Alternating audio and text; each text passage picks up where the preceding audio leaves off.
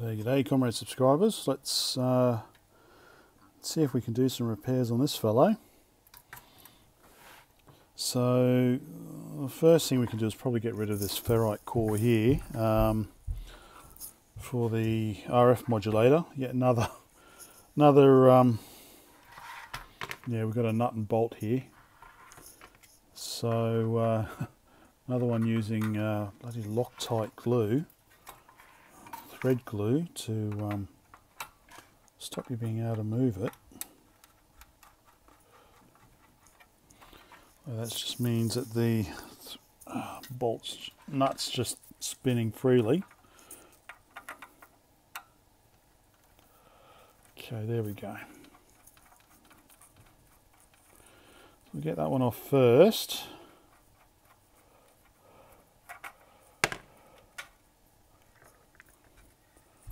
There we go. So, bit of cardboard and yeah, anyway, probably take the cable out, no longer needed.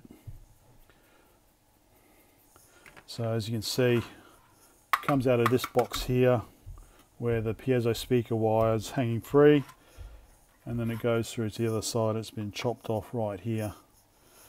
So it doesn't look like too much effort to take this box off, this metal shield off, and then I could probably totally remove that cable, or I could probably just snip it there, to be honest.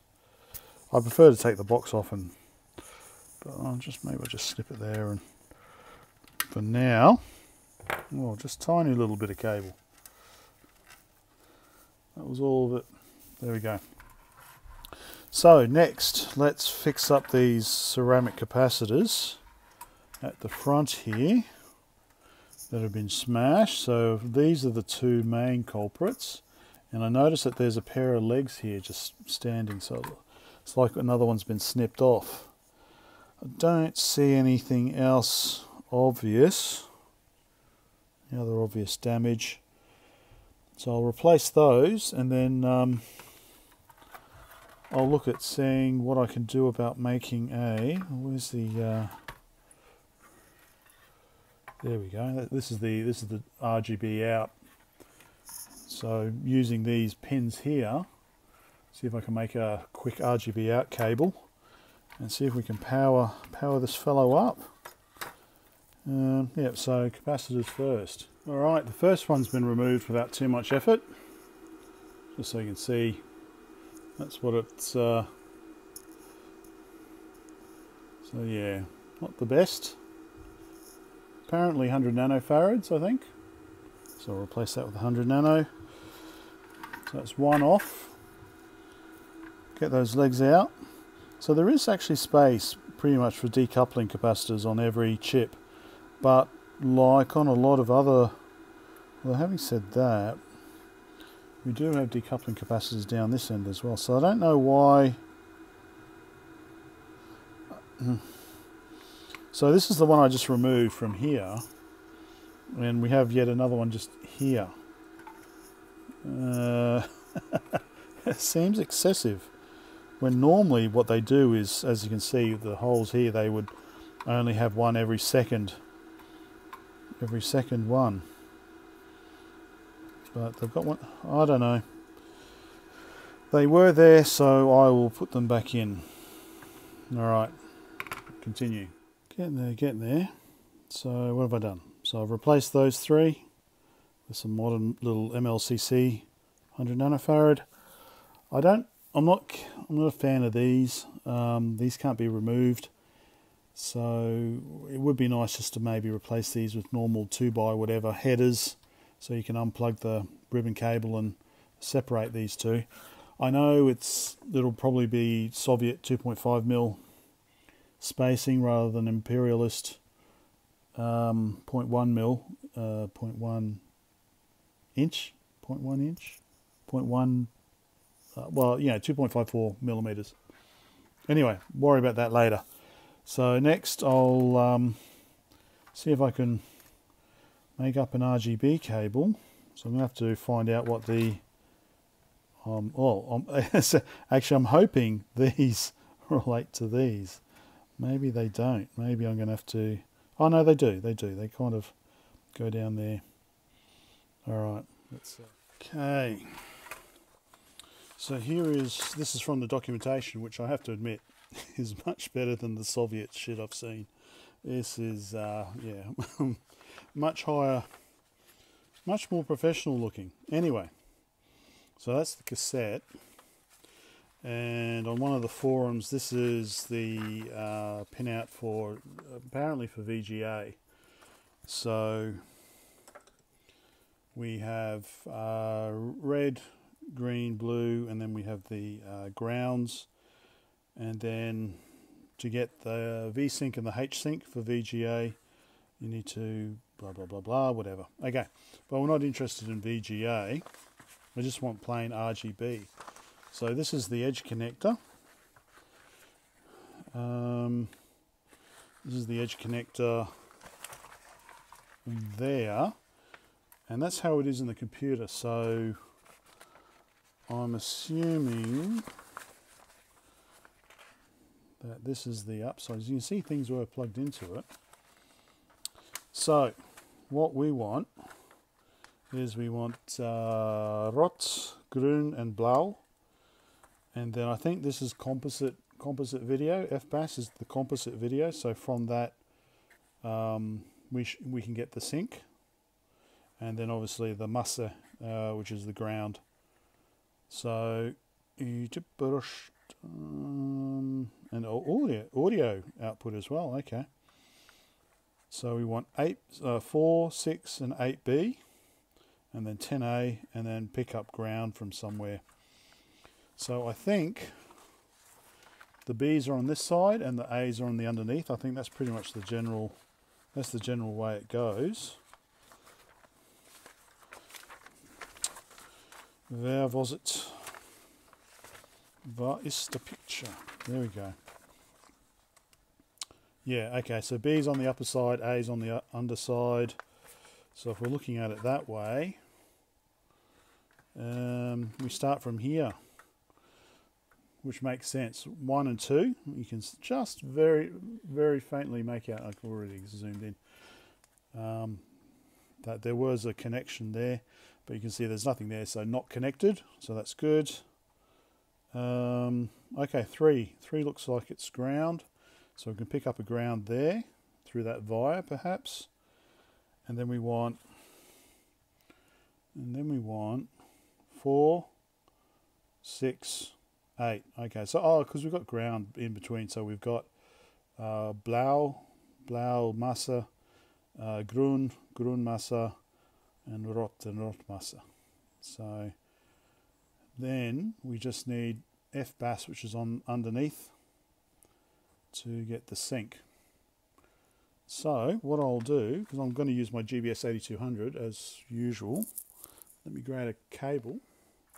So get one of these cables, GBS 8200 cables. Just buy them in bulk from AliExpress. What I really should do on the GBS 8200, which is all connected up here, let me disconnect everything. Disconnect that. Disconnect the VGA. Alright. So what I know. I should get I should convert this to the, is it control? GBS control or something? Yeah. But it works, it's simple. I've just put it on a Perspex plate. So that's the connector there I use, and these are the ones I get from AliExpress, so they just plug in straight like that, nice and simple. RGB with sync and ground. So, but what I really should do is just do this, and then stick a 5-pin DIN socket here, and then just make everything plug into a DIN rather than making up these cables all the time. But whatever. So this is just going to be experimental. I'm not going to make up a proper cable. So I'm just going to, I think, solder into the wires. I think that'll be the easiest way to do it. So pretty much everything. So white is sync. So these will go through on the top. Actually, can I do the wires? What's on the bottom? Yeah, I'm going to have a look. Which one was FBAS?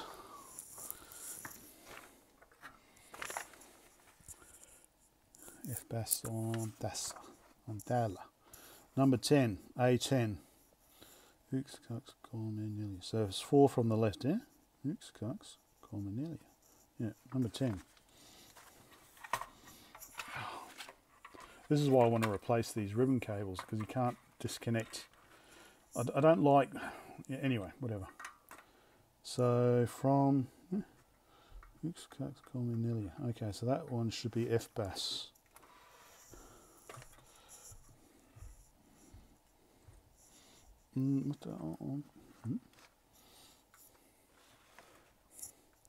So, what is it?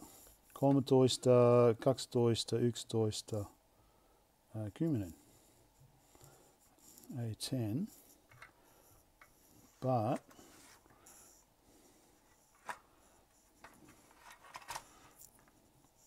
Kolmetoista, 12, 11. Oh, okay, yep, all right, that's all right.